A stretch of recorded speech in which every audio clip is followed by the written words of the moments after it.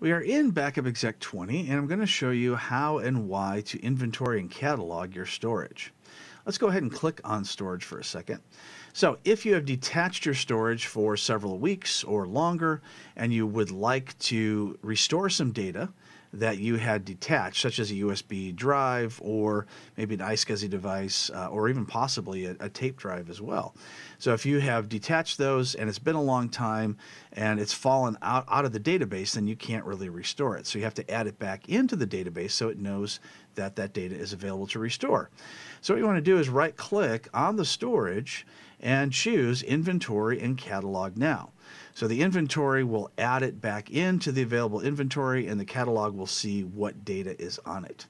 Now we can see in the active area that it is doing the inventory right now. We can also see the same information in the job monitor as well. So we can see there it is, inventory and catalog.